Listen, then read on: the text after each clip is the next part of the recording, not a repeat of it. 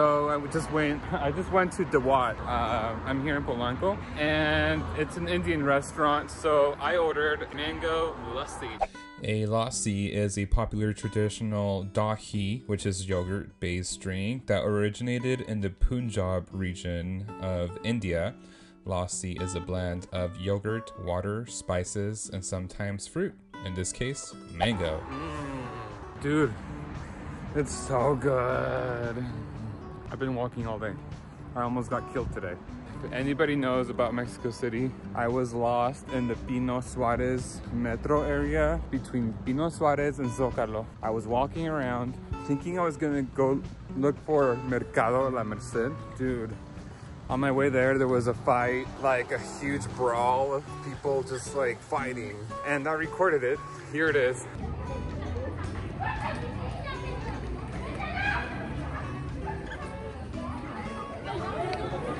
Dude, that's intense. Sounds like a domestic dispute. I have no idea. So I decided to take the metro to Polanco, and dude, it feels so much nicer being down here. Like, it's way calmer, it's nice. So at the Indian restaurant, I literally walk in like this, and I'm like, hi. He's like, yes. Do you guys sell mango lassis? And he's like, yes. I'm like, can I have one? He's like, yes. To go? He's like, yes.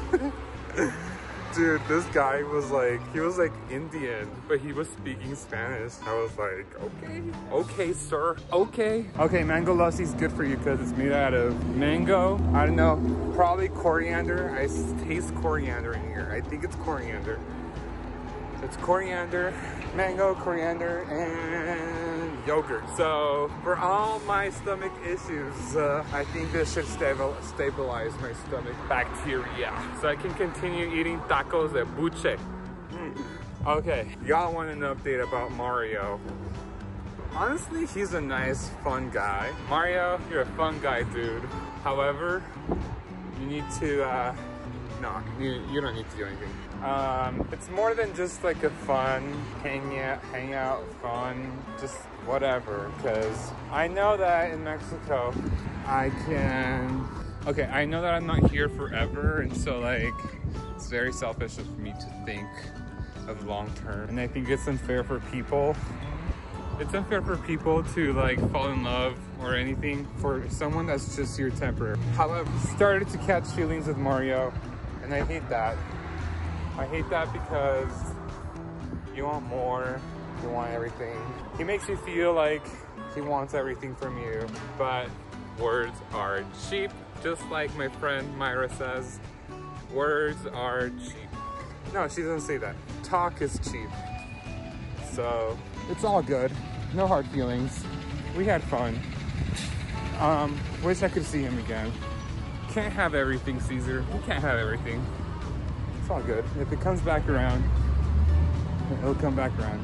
So we will see what happens. Dude, this group of white people and Asians just passed by. Where am I? Okay, so I'm here at Antaramo.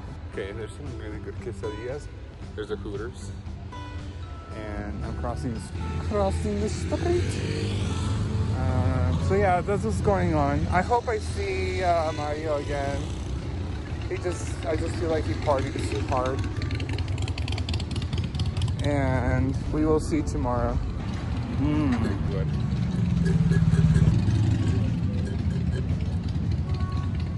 Okay. Officially finished my mango lassi. Holy shit, the smog. So good. There is coriander in here because I have coriander in my teeth. I really think it's coriander. Strong. So I'm here at Antaramo, and the purpose of my visit here is to buy some Bath and Body Works and Nike. So we will see tonight. So in preparation that my parents are coming into town to come and visit me, I went to go get Bath and Body Works flowers, wall flowers, And I also was passing by a flower market, so I picked up these beautiful, gorgeous flowers that only cost $20. Oh man, these would cost like what, over $100 in the US? It's pretty insane. A quick lesson, real quick, guys. There's this language in Mexico City called Nahuatl. Nahuatl is spoken by about 1.7 million people in Mexico, most of whom mainly live in central Mexico, and the smaller live in Nahuatl speaking communities in the US. Nahuatl has been spoken in central Mexico since at least the 7th century.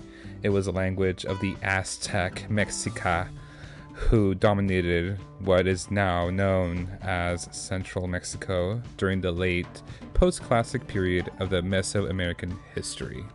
So there you go. And guys, the reason why I'm mentioning any of this is because a lot of words in the Mexican culture are derived from Nahuatl. So, for example, chilaquiles comes from the word chilatl, which means chile water, and the second component is quilit, which means edible plant, and that's chilatl quilit. So that's chilaquiles. You didn't know that, did you? Now you do. Anyways, if you know me, the way to my heart is a plate of chilaquiles with sunny side eggs on top. It is so yummy, guys. If you go to Mexico City, please get yourself chilaquiles for breakfast or for brunch. Menudo. Menudo is a Mexican cuisine dish, and my understanding is that back in the day, when the poor community didn't have anything to eat, they would get the scrap parts from a slaughtered cow, which would be stomach, intestine parts, tripe of a cow, and they made it into this yummy soup, which is called menudo. I highly recommend that you try this at least one time, and it's yummy, and it's good for hangovers. So okay, so as I continue my walk through the market, they told me that this market's only available on Sundays. So this art market will be only on Sundays, and you can literally buy paint, you can buy dude, I can't speak English. The stuff where you paint on. Dude, I can't think right now. You can even like buy these right here. They call it marcos in Spanish. Okay, I got the word now. It's canvases. Canvases. That's what that's called. So it's pretty cool outside. It's currently about 66 degrees and it's pretty chill out here. Everyone's pretty nice. You see all kinds of people just walking around, and you can see all the arts that they're selling. So this is in Colonia San Rafael, and then you can like order your stuff. Like if you want art made at your choice, you can just like order it with them. Most of the people that come out here and show their art are not even from Mexico City. They're from the outskirts. This guy said that he's from like, he's closer to Puebla in a very small town. And they said, well, how do you like, if I order something from you, like a personalized art, how do you deliver that to your client?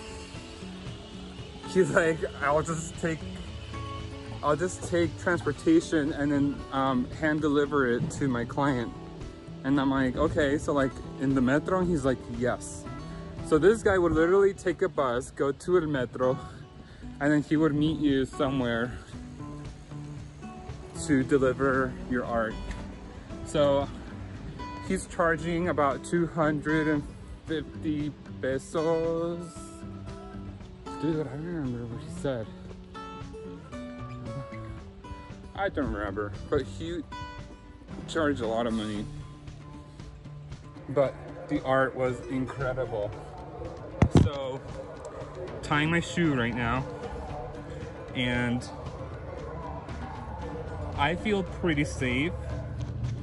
I feel pretty safe where I'm at.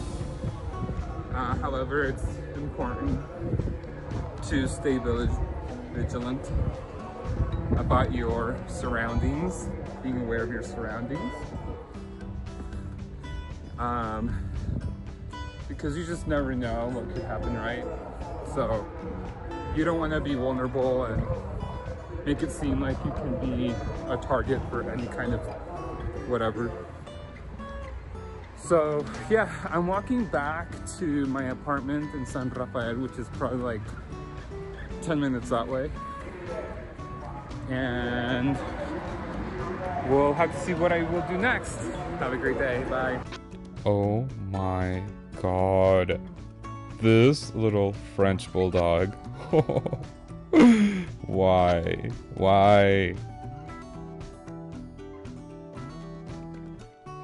One of my favorite places to go to in Polanco is this 3-story Starbucks. This used to be some kind of bank, and it's such a beautiful building. In the entrance, there's a vault, and then you can order here.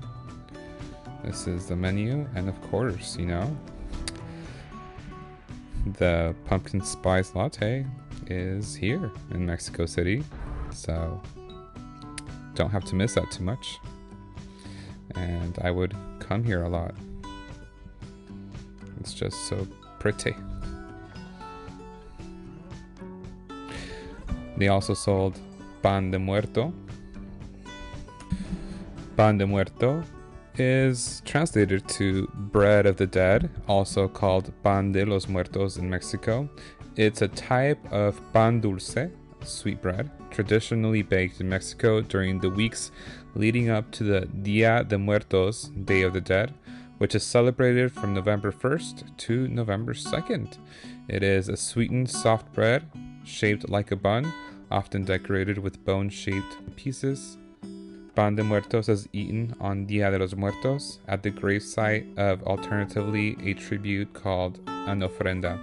In some regions, it's eaten for months before the official celebration of Dia de los Muertos. Coming from North Mexico, this is something that we didn't really do up there, so this is pretty cool. And it's actually yummy. You should try that. And one thing about Mexico City is the noise pollution. This is something that you'll experience if you are outside the tourist area. There's just all kinds of commercials. They're trying to buy metals, old used metals. The truck passes by every day. Especially it passes by when you're taking a nap.